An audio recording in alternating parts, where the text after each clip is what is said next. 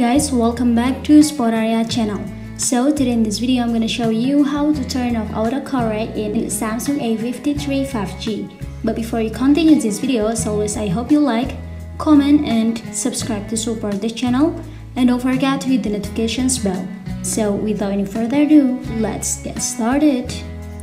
Well guys, first thing first, here I'm gonna show you my autocorrect. I'm gonna open this message, and then here I'm gonna try to type something. I'm gonna tap pencil but with S, like this, and I'm gonna tap on this space, and yeah, it's automatically correct.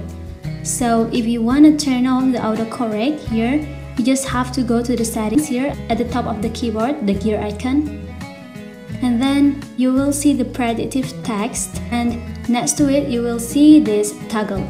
If you want to turn it off, you just have to tap on the toggle next to predictive text, switch to the left like this, and yeah, now I'm gonna try again.